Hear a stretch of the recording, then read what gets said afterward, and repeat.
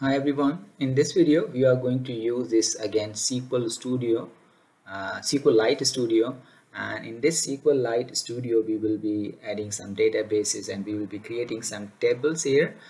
So in our previous video we have set up this SQLite Studio, which is actually graphical user interface to SQLite databases, and now I'm going to start this SQLite Studio again here just by double clicking there, and after that we will have the graphical user interface of SQLite Studio in front of us.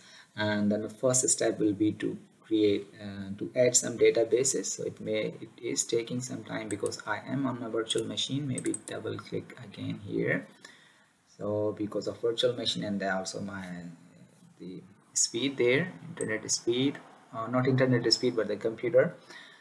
So now we have this interface in front of us, and now to create database here we have to just click on this database. And yes, by the way, this is the interface for SQL Studio, and on this side, on the left hand side, you can see we will have the databases there, but at the moment we don't have any databases because we have not created any databases yet.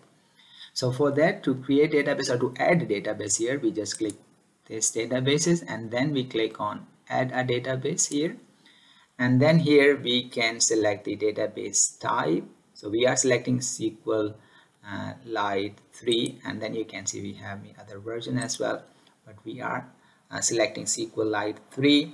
And then here we have to select a path. So you can see here we have to create a new database file.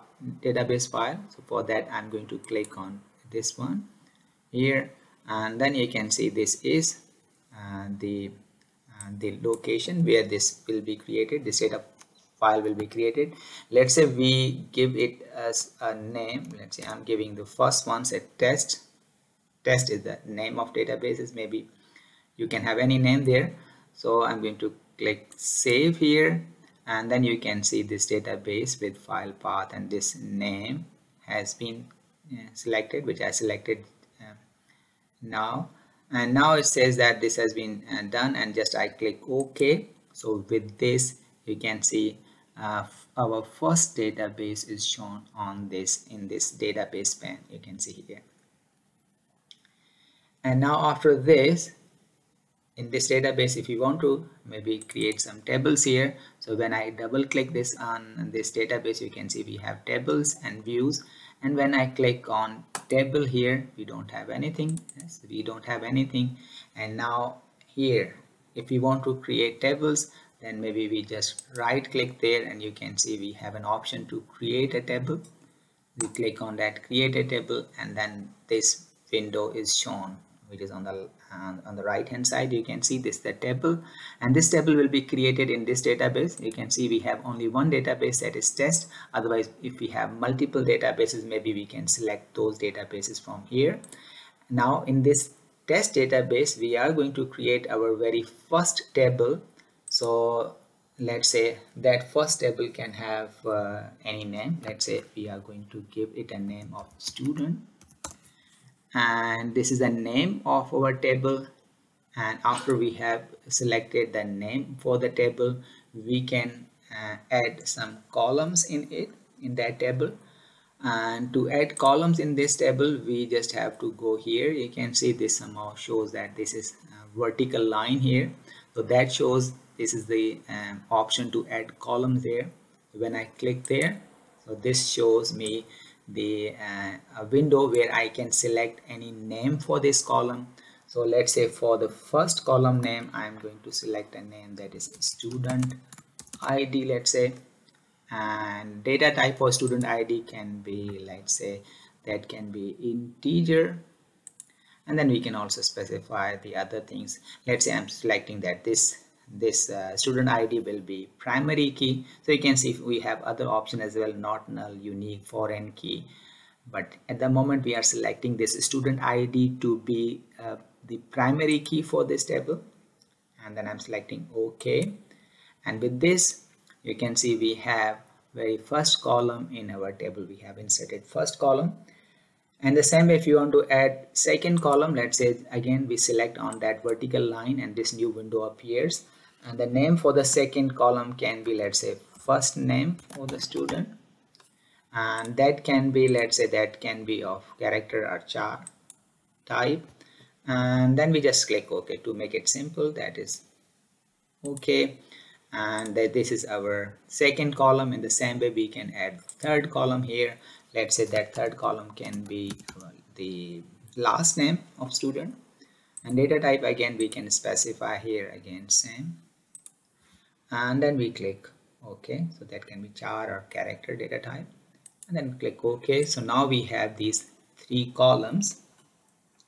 And so after creating table, we added three columns in it, and after that we need to click on this tick, and this is the commit structure changes.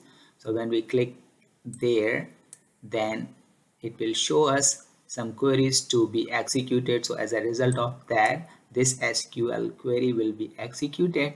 And if you are a bit familiar with this SQL, then you can see this create table, this is the table name, and these are different attributes of that. And after this, if we just click OK, then you can see here we also have the status, that maybe at this time during it took this much time, and this committed change for the table student successfully. It means table has been created in our database, and that was the test databases. And you can click also here to refresh structure, and then this refresh structure. And then if you want to see that what is in our tables here, so that was the tables, and within that table we have this student table here, and within that student table we have these columns, one columns. So yes, when we click on this column, we have this column student ID, first name, and the last name. In the same way, if we don't have, actually at the moment we don't have any indexes, we don't have triggers, also we haven't created any views, but if we create these views, then we can find those views as well. So at the moment we just have created one table, and in the same way, if you want to create maybe other tables, then we just click on right click on these tables, and you can see it shows that how we can create more tables in the same database, and the database name is test, if you remember. So this is how we can create tables and how we can add columns in SQLite Studio.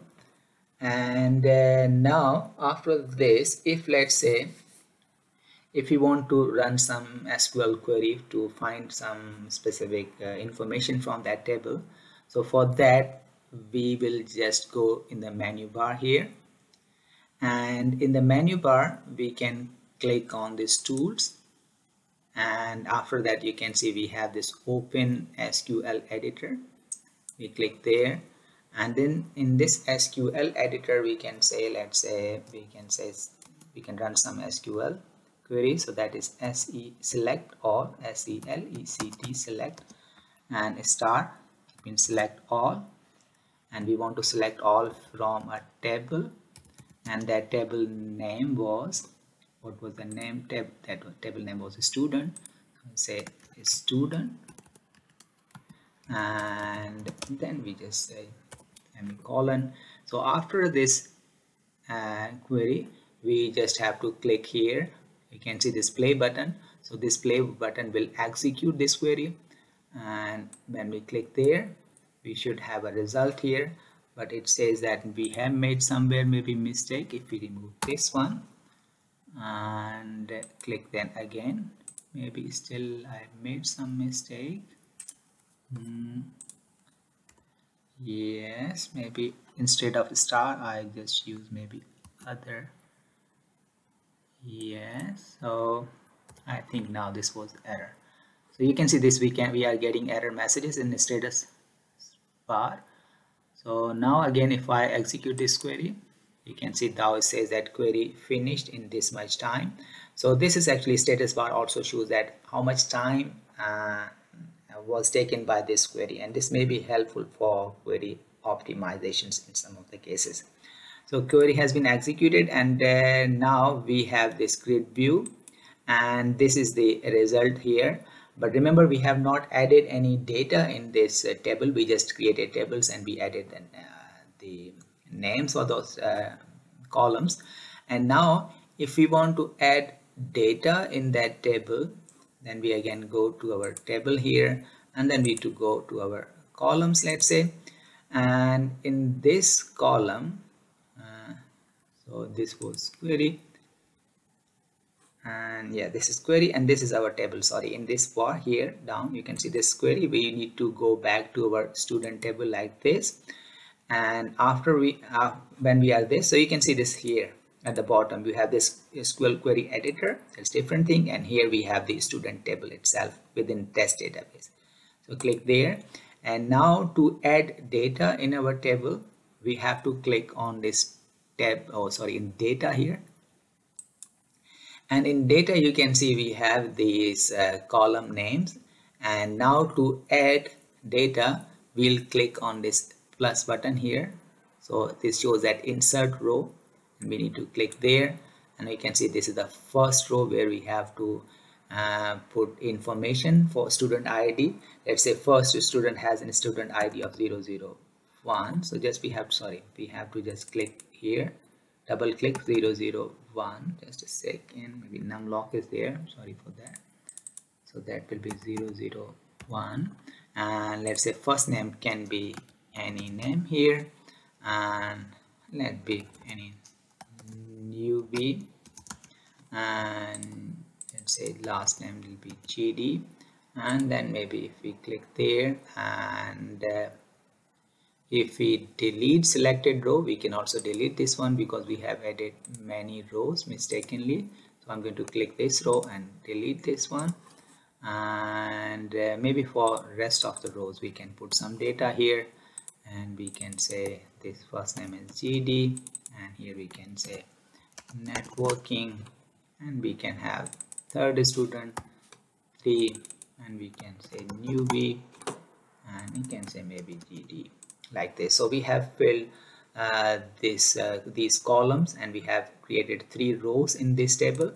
And after creating these all, we have to click on this tick, so that is to commit these all changes. Click there, and if everything is fine, then we should have that this has been done.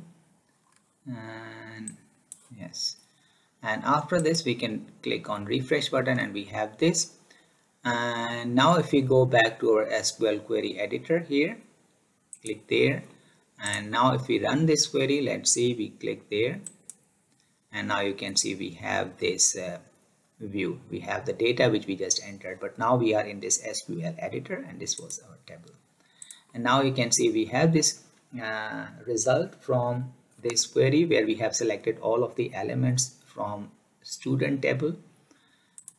And now we have some other options. You can see here, if you just hover over there, if you click on this one and T, and with T you can see the format has been changed, so that is only for formatting these text. And then we have here, if you want to clear execution history, and then you can see this is export results. So whatever results we receive here, we can also export those results by just clicking here. We just have to click there, and then a new window appears, and in this new window it shows that what you want to export. So we want to export the result of this query, and then we have to click next, and then says that what should be the output. So export format, you click there, you can see we have HTML, JSON, PDF, CSV. So you can select the format of the exported file, and then you can also select some names here. So let's say name can be any name here, and then you have to just click on finish. So after this result would have been exported in the folder where you have SQLite or SQLite Studio.